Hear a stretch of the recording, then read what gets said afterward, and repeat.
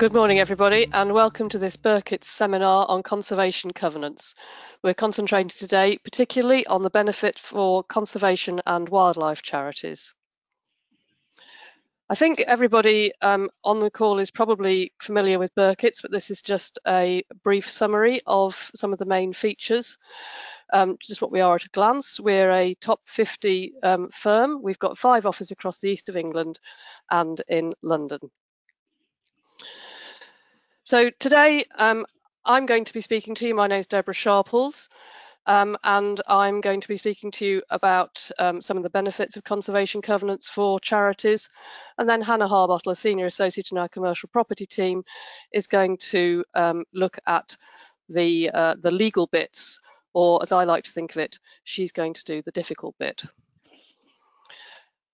So just in summary, we're going to cover the topics of what are conservation covenants, then look at how relevant they are and are they relevant for conservation charities, and then Hannah's going to talk about what's required in those covenants, how they're enforced, and some of the very quite dry, sadly, legal principles. So conservation covenants, what are they? Conservation covenants are creatures of statute. They are private, voluntary agreements between a landowner and a responsible body, which can be something like a conservation charity or a public body. They allow for restrictive positive obligations, which must fulfill a conservation objective. They're capable of binding not only the current landowner, but also subsequent landowners. And so they have real potential to deliver lasting conservation benefits for the public good. So there are a couple of terms that I've underlined in there. There's responsible body, which is a really important term for conservation charities. Certainly, I think it's going to be a role that's very likely to be fulfilled by conservation charities, and I'll talk a little bit more about what responsible bodies are in a moment. And then I've also underlined a conservation objective.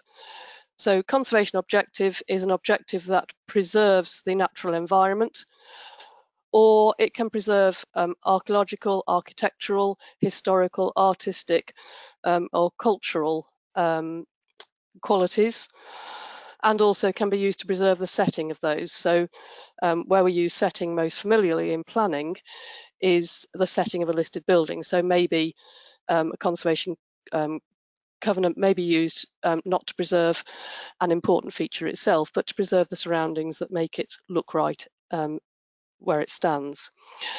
And then there can be ancillary purposes in a conservation covenant. So one of those ancillary purposes can be to provide access to land. They are, I think, going to be a really valuable tool. They are flexible. They allow the parties to negotiate their own terms to suit their own circumstances, and they can be of different durations depending on the need. So the question is, how are they relevant for conservation charities?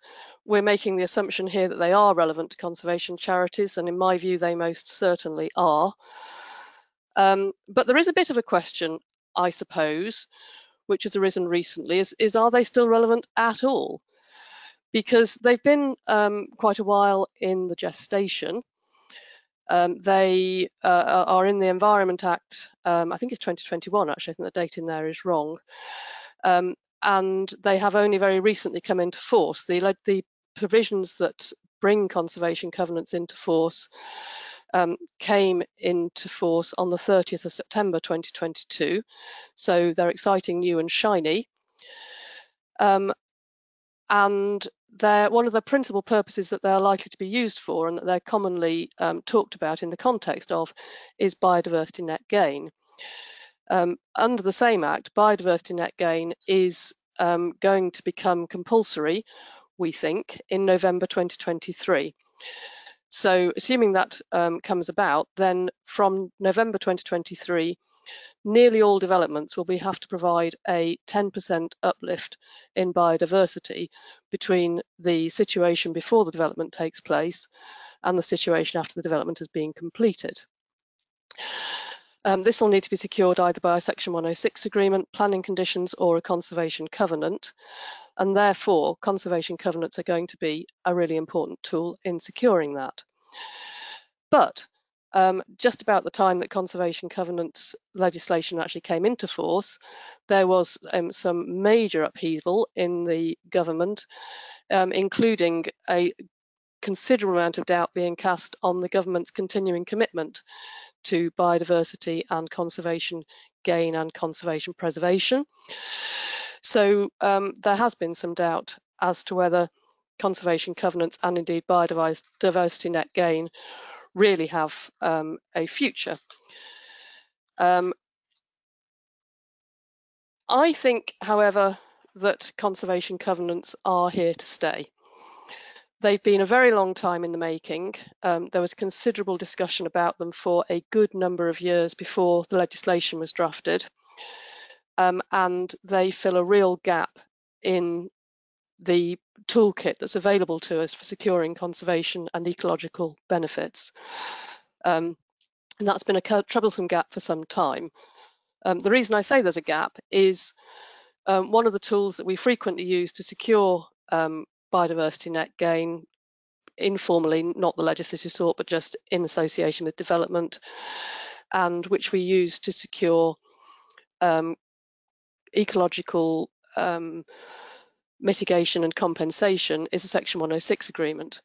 But a Section 106 agreement can only secure benefits within the local planning authority in which the development's taking place. So where those gains need to be secured elsewhere, which sometimes they do if you're making a significant compensation, sometimes there has to be secured outside the local authority area. There is a real limit on how that can be done. There is another type of agreement under the Local Government Act that we sometimes use, but that has its own restrictions. So conservation covenants, as the flexible tool they're going to be, are going to be a valuable tool. I believe biodiversity net gain is here to stay. It's just so much in the public sort of zeitgeist now. Again, that's been a long time in the making in the legislation, so I think that will stay. Conservation covenants can secure so many other things than biodiversity net gain, and all of this fits really nicely with the aims of conservation charities. So conservation covenants can be used to preserve the natural environment, as I say, archaeological, architectural, historic, everything that conservation charities are looking to achieve can be achieved with the help of conservation covenants. So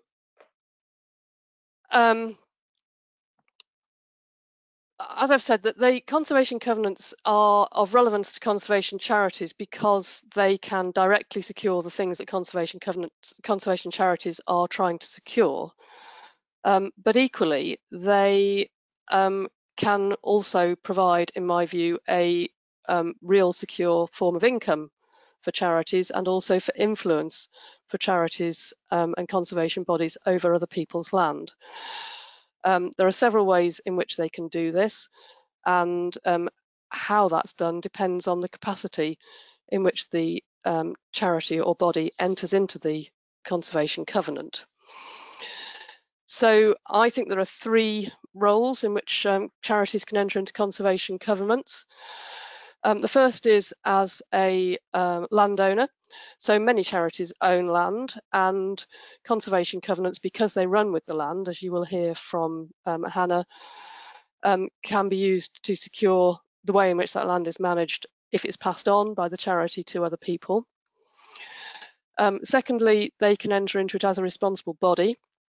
And I think this is going to be a really important role.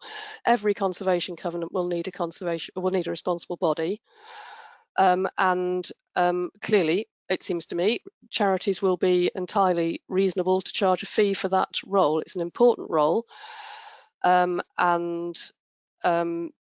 it will carry with it obligations and responsibilities and burdens as well as benefits. So that there can be fees charged for doing that.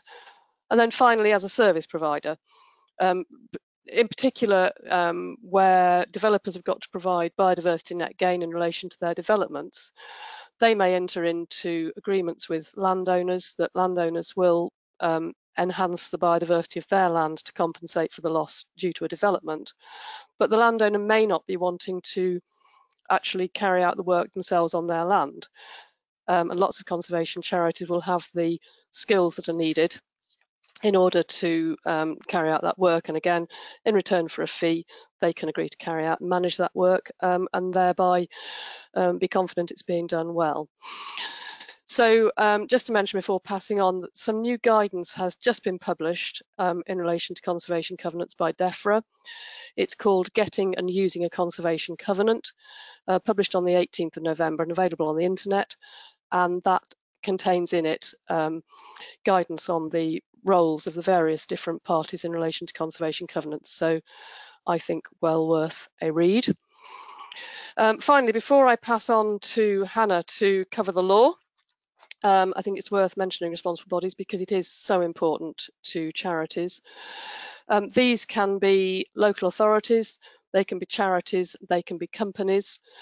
I fully anticipate that many of them will be charities, including the National Trust, lots and lots of local conservation charities, the RSPB, are all highly likely to do this.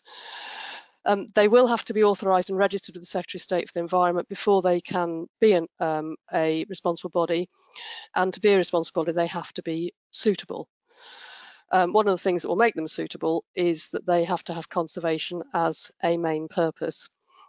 The guidance that I just referred to, that's published by DEFRA, sets out a few more elements that the responsible bodies are expected to fulfil. They're fairly obvious things, really, that they must have the skills and resources to carry out their obligations, including the management of the requirements under the conservation and the enforcement of those requirements.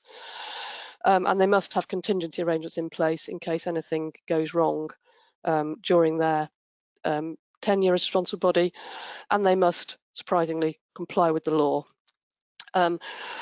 They will have to submit an annual return as well to the Secretary of State. So lots and lots of exciting opportunities to my mind. But as I said, conservation bodies will have to comply with the law, and Hannah's now going to come in and speak to you about the legal requirements and legal restraints. We did have a question submitted in advance about what you can and can't do under a conservation covenant, the opportunities and restrictions, and hopefully this element of the talk will cover that. So thank you, Hannah. Thanks, Deborah. That's very helpful. So as Deborah said, I'm going to talk a little bit about the legislation bit, which hopefully is not going to be too painful. I'll try and keep it short. So as we've said, these are provisions with the Environment Act 2021. I'm just going to run through the essential characteristics really of a conservation covenant, how to identify one, what it will look and sound like. So it's an agreement in writing between the landowner and the responsible body. As Deborah's just talked briefly about, the responsible bodies isn't necessarily the local planning authority. And so the three sort of key identifying characteristics are that it has a provision of a qualifying kind, and the Act specifies, so this is requiring the landowner either to do or not do something, or to allow the responsible body to do something on a qualifying estate. And a qualifying estate is an estate in fee simple absolutes, a freehold, or a lease for longer than 7 years. So short-term leases are not going to be relevant. The second characteristic is that it needs to have a conservation purpose. So that's a purpose for conserving the natural environment or its resources, or for a specific interest, as Deborah's already said, so archaeological, architectural, artistic, cultural, and historic. So quite a broad range there, not just thinking of green fields and land. The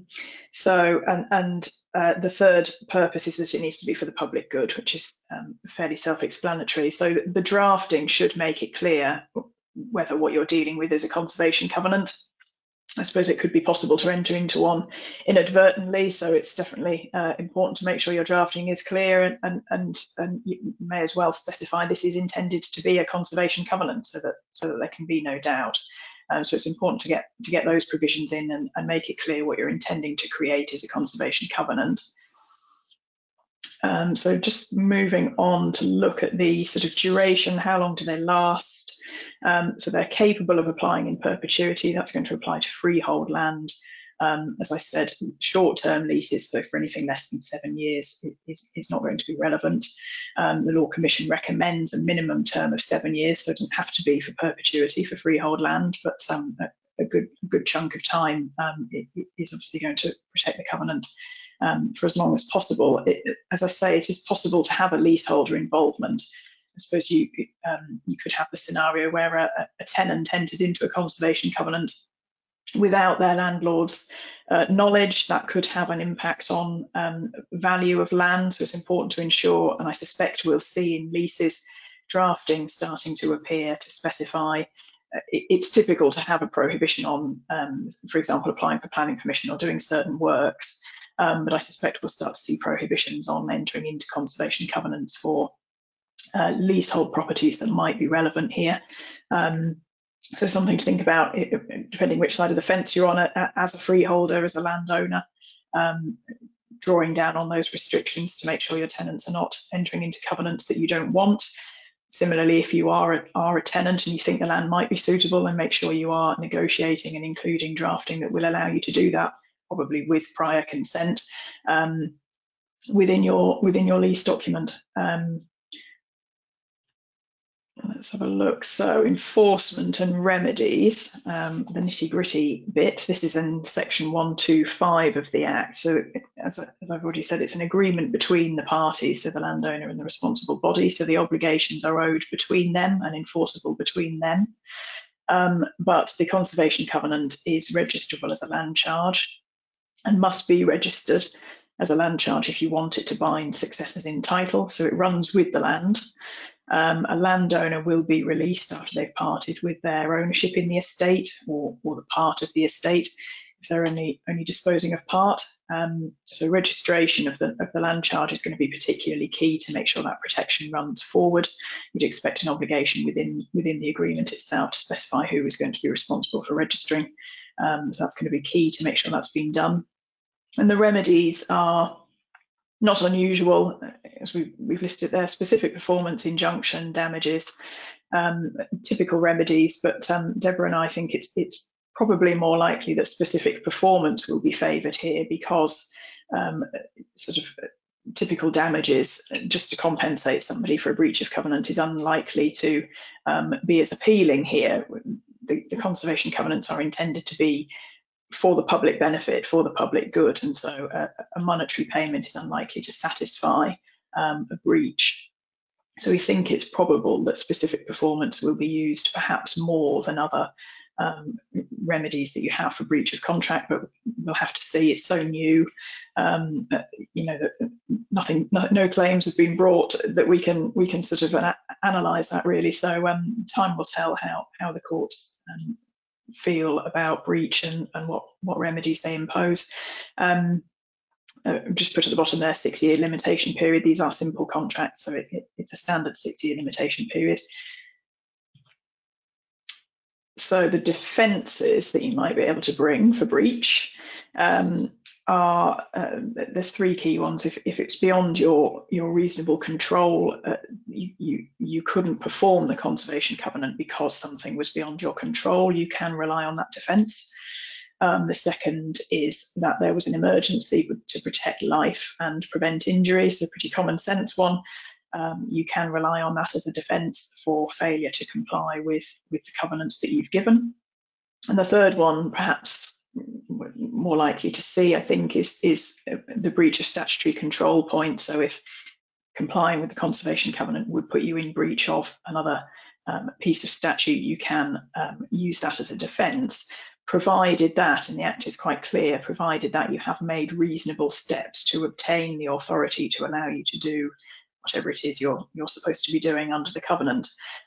So it's not just enough to say that you're stuck between a rock and a hard place. You need to make a genuine effort to try and obtain consent, and it's also not a defence for you to say, oh well, we've now realised that the site is whatever, a town and village green. If that designation was in place when you entered into the conservation covenant, you can't rely on that as a defence. So your due diligence, as with any land transaction, is going to be really important at the beginning to check what designations affect that land and what knock-on effect that is going to have for your compliance with the conservation covenants.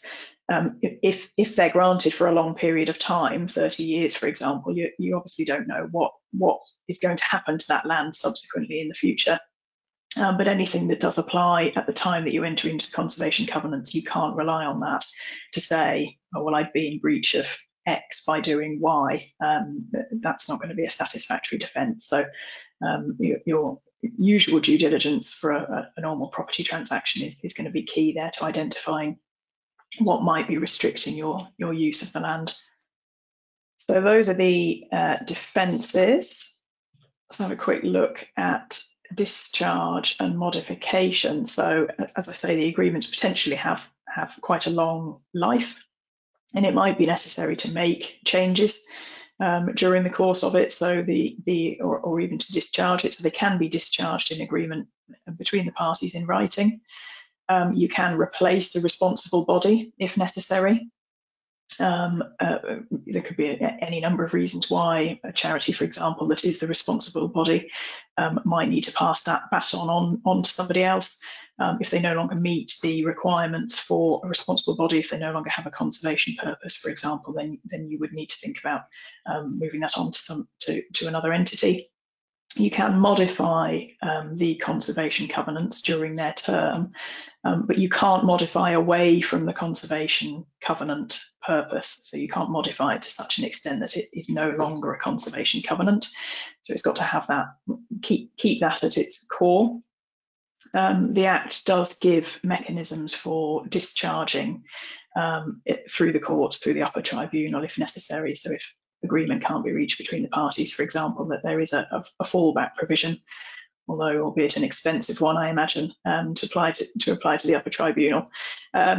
So as I said, a responsible body can nominate an alternative. There is also a fallback provision to the Secretary of State. If a responsible body has ceased to be a responsible body, then the obligations of them under the agreement will pass to the Secretary of State, and the benefit and burden will pass to the Secretary of State as well. But the Act makes a key distinction that any previous breaches, the liability for any previous breaches, does not pass to the Secretary of State. So unfortunately, you can't rely on them as a cash cow for any previous breaches that you want to pursue. So that's a very quick canter through the legal bits. Let's just have, I think we've got just a summary page to come, and then I'll bring Deborah back and we will have a few questions. So just in summary then, how can the conservation covenants benefit the charities? Deborah's spoken that there is potential for a really good benefit for charities. They can offset the impact of developments, which they might previously have been 100% opposed to. This does give the opportunity for potentially some gain and a good negotiating position. There's also a potential income stream for acting as a responsible body. It's quite potentially has quite an onerous obligation to be that entity in a conservation covenant, and so you would expect to be compensated for that. So there's the potential for an income stream. And acting as the responsible body, you can use your conservation wildlife knowledge, skills and experience to ensure that there is compliance with the environmental aims of the conservation covenant. So there is lots to think of, and it is potentially a really interesting